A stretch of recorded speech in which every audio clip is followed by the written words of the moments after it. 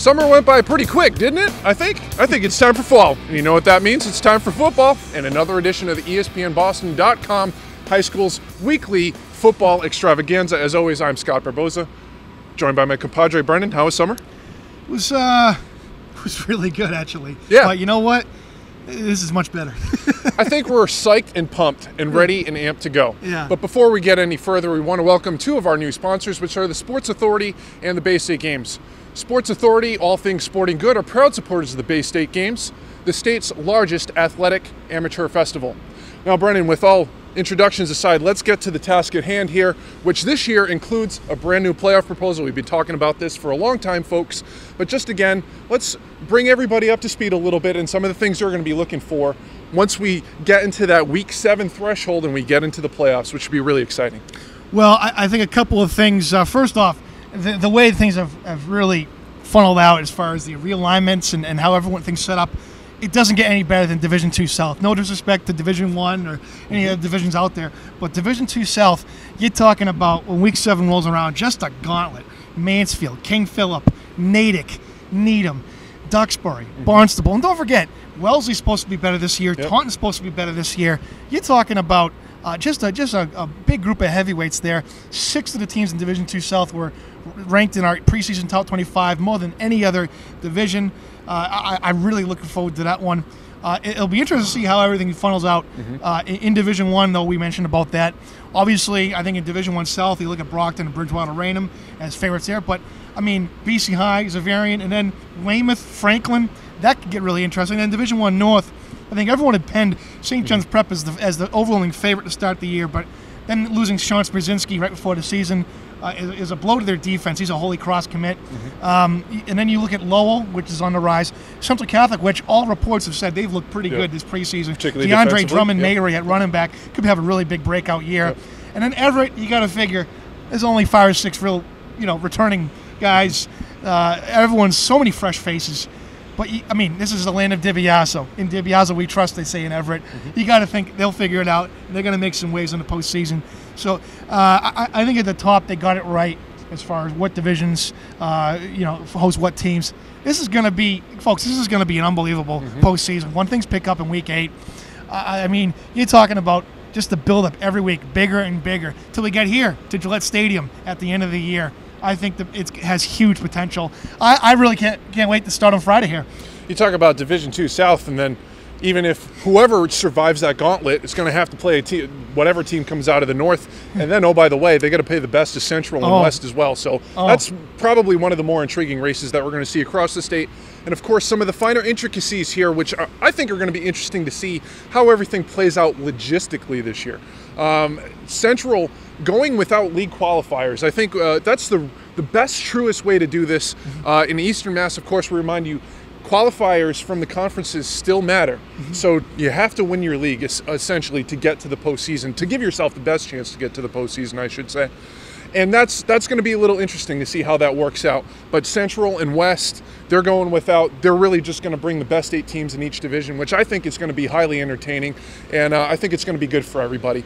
But moving on from the playoffs, let's look at what we've seen in the preseason here. Obviously, hopefully you've been keeping up on the blog. We've been all over the state going through our top 25 previews, getting you scrimmage slants here and there.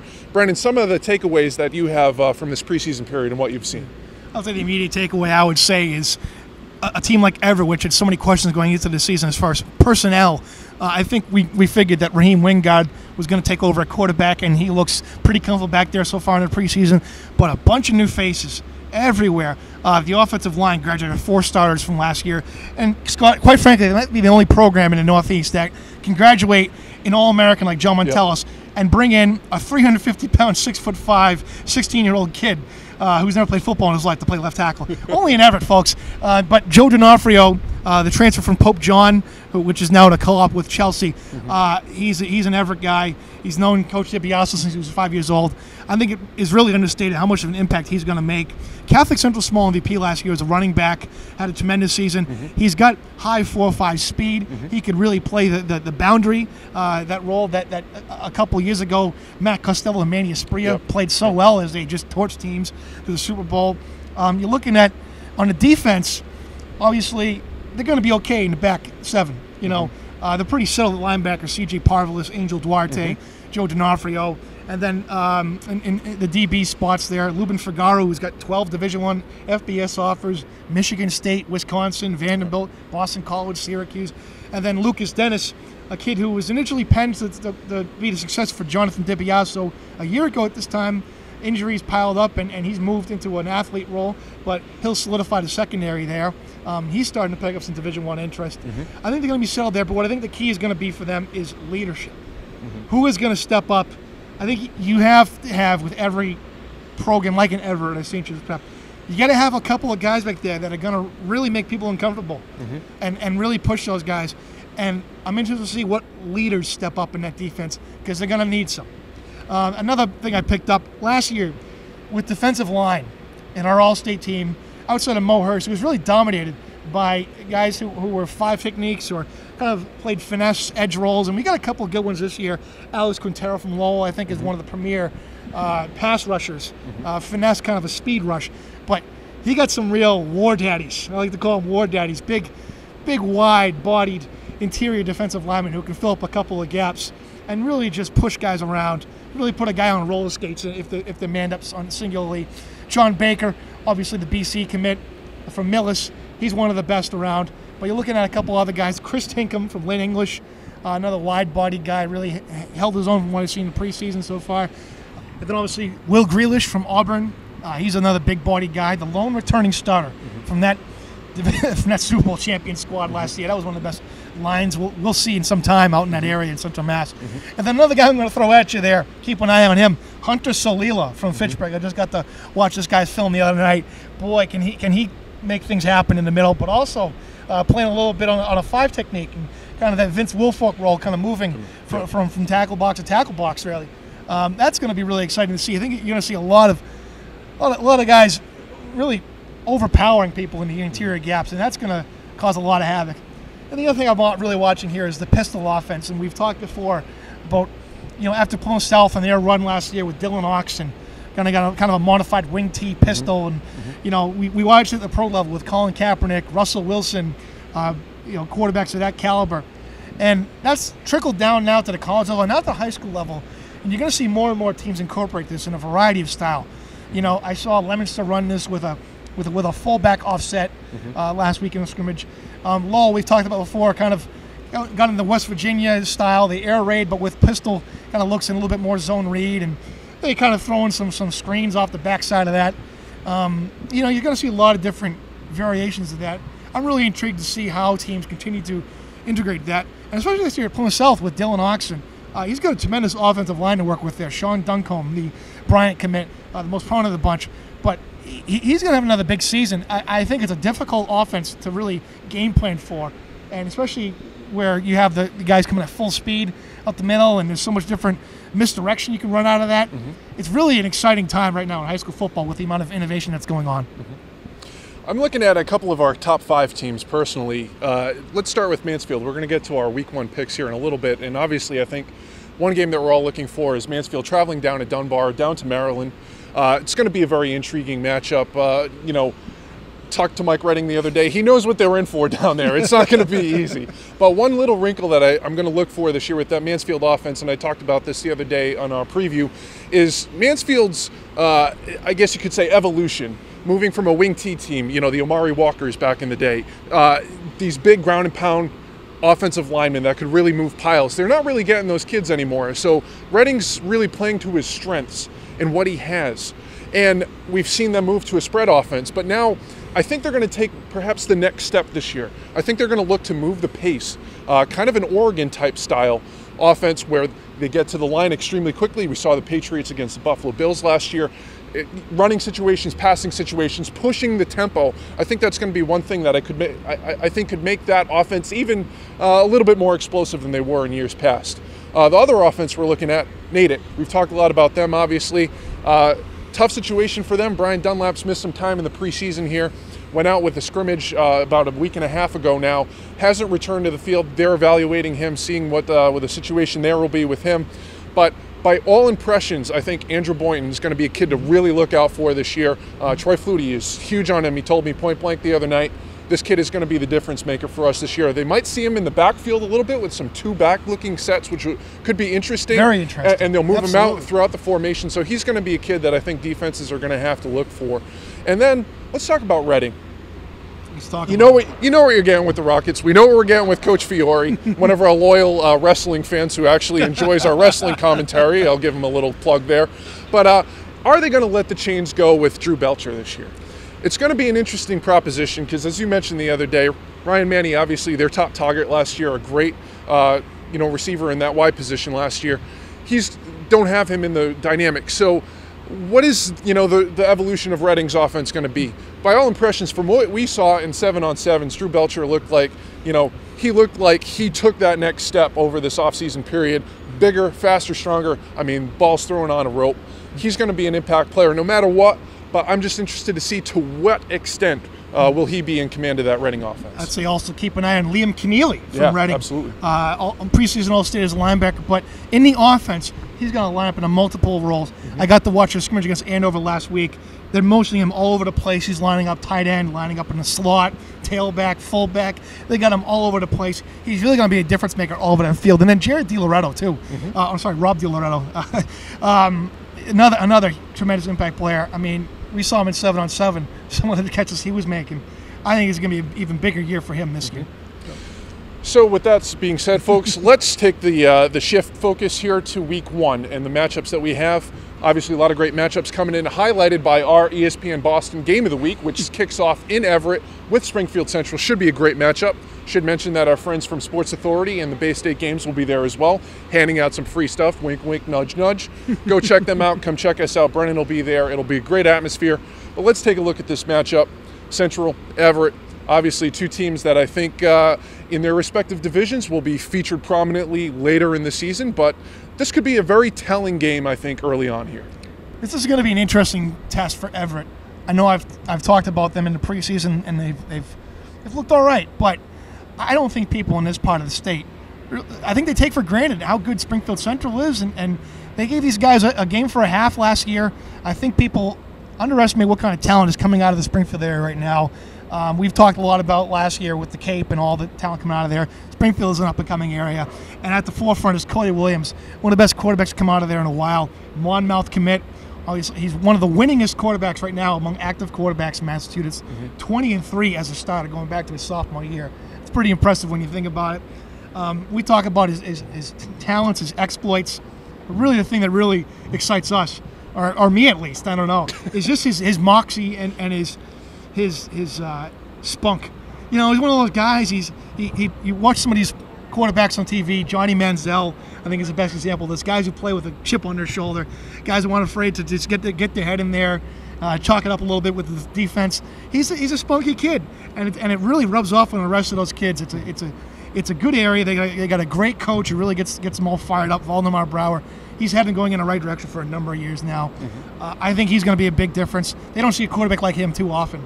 And I think this is going to be a test for Everett. How seriously are they going to take these guys, but also, how are they prepared? How have they come along since the beginning of preseason? Are these new guys getting it? So I think we're going to see an interesting matchup here. I think a little bit more interesting than people are giving credit for. Let's talk a little bit about this Everett secondary, too. I think, back in the day, Penn State used to be linebacker U. Yeah. You could really call Everett, and maybe Brockton as well, secondary high school. Yeah. I mean, we've seen some pretty elite groups there. Obviously, they're going to lose some key elements there. Gilly D'Souza comes to mind first and foremost, Jakari Washington. But this is still going to be a pretty darn good unit back there. Absolutely. Lupin Figaro, I think people underestimate how good of a season he had last year because he was the fourth best player in that secondary with Jakari Washington, Phillips, and the aforementioned D'Souza. But this is a guy who could play up in the box. This is a guy who played the slot in nickel packages. This is a guy who was a tremendous downfield attacker. He knows his lanes, and he knows how to lower his shoulder and get good form. He's really out of position. And then Lucas Dennis, I'm really looking forward to see how he does back there. He's kind of the new ripple to the group there. Every year in, year out, they got players, they got guys that can stick in there and really just make an immediate impact. I don't know how they do it. It's always something in the water over there in Everett, but it's fascinating year in, year out. It really is defensive back you.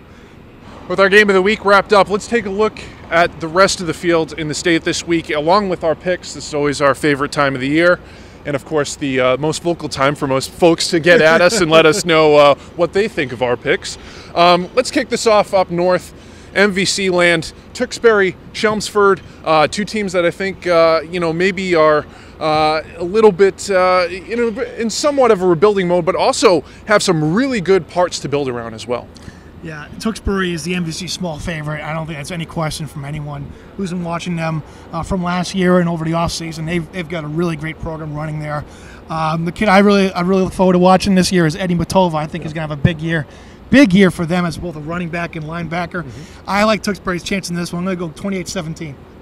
I'm going to go with Tewksbury as well for the aforementioned reason. I think Chelmsford, again, a team that I think will give Lowell and Central Catholic a push in the MVC large division, but I think Tewksbury a little bit too strong here. I'm going to go in the same ballpark. I'm going to go 17-10. Let's head down to the Cape. One of the great rites of fall, you could say. Week 1, we look for it every year. Dennis Yarmouth, Barnstable. Yeah. It looks like they're still a little bit unsettled at quarterback at Barnstable, or are they just doing a really good job keeping it quiet? But Chris Whitten is a little close to the vest, as usual.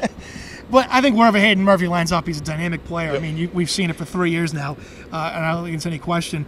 I do think DY is going to be much more competitive in this game this year. Spencer Tyler at quarterback, Michael Dunn, kind of an athlete role. They got great athletes coming up in this program.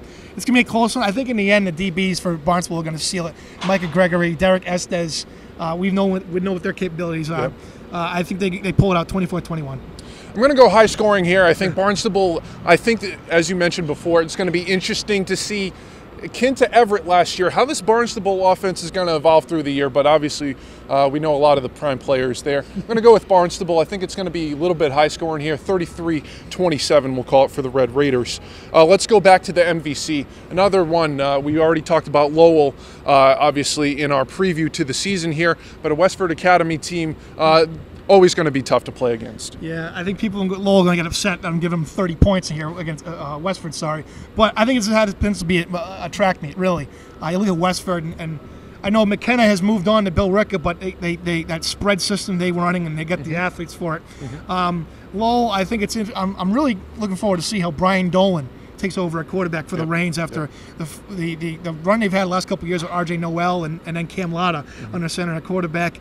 But Lowell, they can hurt you in so many ways offensively, and they're really going to stretch the field on you. I think it's going to be a 38-31 win for the Red Raiders. Yeah, I'm going to go with Lowell as well. Obviously, I've been pumping their tires a little bit, calling them a potential favorite in D1 North, tomato, but I'm going to start it off and go with Lowell. Let's call it 28-20. We'll be a little conservative there. I think they're going to play some defense this year, folks. Let's shift it over again up north. North Andover should be a great atmosphere. Great, rivalry game here. Backyard rivalry should be a great atmosphere. Yeah, the passing game looks a little bit unsettled right now in Andover, but I can tell you one place there is nothing unsettled, and that's the running game. Jack Sylvester looked really sharp in the preseason, running that zone read, really knows how to hit the holes and how to bounce off and hit the cutback lanes. They got a good stable of running backs there. I think the running is pretty solid. I'm going to give Sylvester 150 yards, 3 touchdowns. Andover wins 24-20. It's a tough one to pick, but I think I'm going to go with a bit of an upset here. I'm going to go with North Andover out of the gates here, just calling it on a whim, 17-10. I like the way they look early on. Interesting little backyard game here that with scheduling opening up a little bit here. Walpole-Foxborough, this should be a really interesting game. Really, more than anything, I'm kind of surprised these guys have never actually played each other in regular season. Isn't that fascinating? It's kind of startling. This is like a backyard brawl. Yeah. When you think about it, I mean, two legendary coaches here, Jack Martinelli and Barry Green, the longtime Walpole assistant, now head coach. Really, two really good youth programs. These kids grow up eating each other's McDonald's. They don't like each other, okay? Contrary to what people will tell you. But I think Walpole pulls it out. I think it's going to be a real slobber knocker, a real low-scoring affair here. I think Will Bolster and Connor Moriarty do enough to get it done, but, boy, it's going to be ugly. I think it's going to be 10-7 Walpole. Yeah, I'm thinking low-scoring affair, too. This is going to be a real slobber knocker both ways in the trenches. I like Walpole a little bit more, though. Obviously, they're going to be a little bit of a different look this year, but I really like Will Bolster, what we saw from him at the end of last year. He really seemed to kind of ease into that offense, particularly, when they had some injuries at running back there. So I'm going to go with Walpole. I'm going to go 2013, and we'll call it a day there. Let's head down to Maryland. How many times we say that in this segment? But again, Mansfield traveling down to Dunbar. Dunbar, really a national power, you could say. Multiple FCS, FBS recruits across the roster. Does Mansfield have a chance here? Yeah, I think Tavon Austin's alma mater is going to give them more than they can chew, honestly. A month ago I would have said I think Mansfield can keep this close, but you look at what they've had in the preseason, battling a number of injuries. They're not going to be really at full strength until late September. And there are a few teams that you want to go into not at full strength. And Dunbar is not one of those teams to be taken lightly. 3-time defending Maryland State champs. I see them winning this one 35-14. Yeah, I think it's going to be a little close for a half, and then I think Dunbar will probably pull away in the second half, maybe give it a nod to depth a little bit in the program down there. Let's call it 35-27. I'll have Dunbar taking that one. This another intriguing, backyard. I don't really know when the last time these teams played, if they have at all. But Abington and Duxbury, this one has a potential to be very interesting. Yeah, and the Kilmaine injury is going to hurt Abington, unfortunately. Otherwise, I would say they have a very good shot in this one. But Duxbury, they're gonna outweigh him at the point of attack. They're going to push bodies around. I think it's going to be a close game because I just think Abington is that kind of program that gets fired up, like that. And this is another not quite a border rivalry, but teams on the South Shore that they get up for each other. So. But I just think there's too much overwhelm there with Duxbury's offense and the running game. I see Duxbury winning this one 20-10. I'm going to go with the upset here. I'm going to go with Abington, and I'm going to use the Kilmaine injury as a rallying point for the Green Wave. I think Duxbury, obviously, we know what they have. They're going to be still very physical at the point of attack. But Abington, they've held their own against bigger, perhaps more physical teams in the past. And just the way that Jim Kelleher has those kids playing, I'm going to call Abington with a big upset here. I'm going to go 12-7. We're going to go, just straight rock fight down there. Let's take a look at Saturday, actually, before we move back to some of our Friday night games. This really could be the game of the week. If we didn't have Central and Everett. But Bridgewater Raynham, St. John's Prep, potential, Division I crossover North-South game here, game that Bridgewater Raynham picked up last year. This has the potential to be a real classic. This is going to be a game of possession, boys. This is going to be a game of possession. Obviously, two of the better programs are playing possession. You've got the best running back in the state, Jonathan Thomas, at St. John's Prep, and you've got, one of the best running attacks, historically in Bridgewater Raynham. Brandon Gallagher, preseason All-State selection, one of the top running backs in the 2015 class. It's really just something's got to give here because these are both two talented running games. I think they're going to have to shut down the passing game here. Jake Burt, we've seen him all summer, and they really feel high on this kid, really high on this kid. And then Owen Rocket can really stretch the perimeter of these guys. But I think Bridgewater Raynham's going to control the ball here. They're going to put together a couple long drives, and that's going to put Prep in a bind a little bit. I got BR with the upset, 14-7. Ooh, big time. I'm almost going that way, but I got to tell you, I was talking to Jonathan Thomas last night. He was talking about what he's seen on the film so far from BR and Brandon Gallagher, and he took a pause for a moment, and he just said, man, that kid's a beast. So definitely a lot of mutual respect there. This is going to be, strength against strength, power against power. I'm going to go with St. John's Prep. I think the passing game could be the difference here with those weapons you mentioned before. I'm going to go with Prep 14-7, meat and potatoes. Let's keep it on Saturday for a little bit here.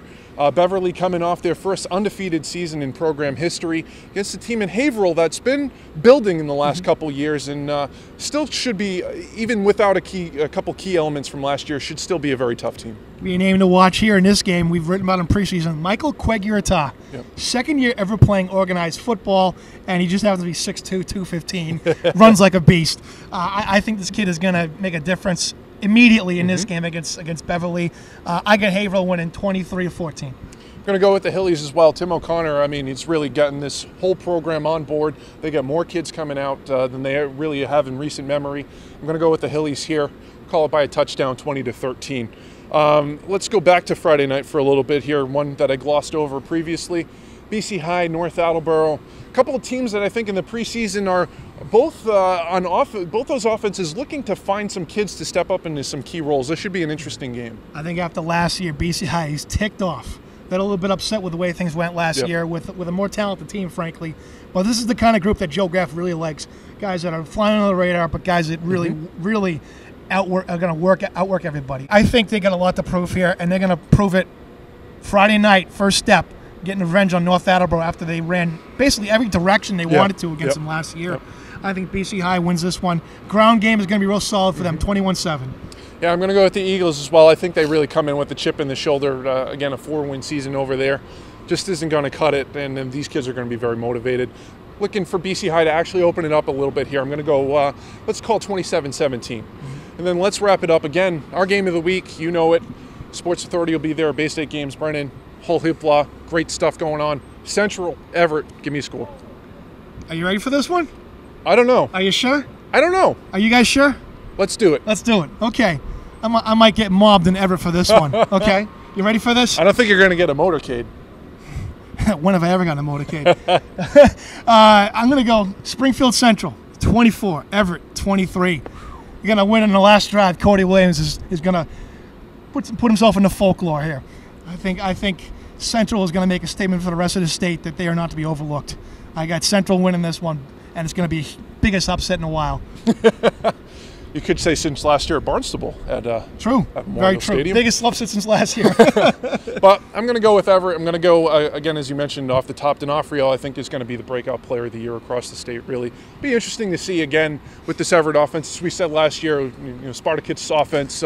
Whoever is going to step up and play quarterback on that particular day, I think we're going to see a little bit of that again from the Crimson Tide. Maybe returning back to their roots in the early 2000s and 90s a little bit. But I'm going to go with the Crimson Tide here. I think it's going to be a close game no matter what. But I'm going to go with Everett. We'll call it 24-21, field goal being the difference. With that, I think that gives us a wrap here on week one. Brennan, I got to tell you, I'm just really excited for this year coming up. Locked and loaded. And be sure to be with us every Friday night. Got a couple new things we're going to roll at you on Friday nights. We'll explain that in the blog in a little bit. For now, though, we thank you for tuning in to us again. This is an incredible year. Year 4. It's hard to believe, 4 years ago, how we've jumped leaps and bounds. And we got to thank you, the reader, for following us as much as you have, both on the website and on social media. You guys are the best. You guys make this job so much fun. Absolutely. We look forward to doing another season with you guys. So thank you. There's going to be a lot of new things. Of course, look for, starting in week 3, our bracketology installment. Now, we're going to bring to you what we hope is a little bit of an inside look about which teams across the state and across all divisions have the inside track to their playoff berth in once week 7 comes. So we'll watch out for that on the blog. And without that further ado, I think Brennan said it perfectly. We'll see you Friday night in Everett. Until then, I'm Scott Barboza. He's Brennan Hall. We'll see you next time on ESPNBoston.com High Schools.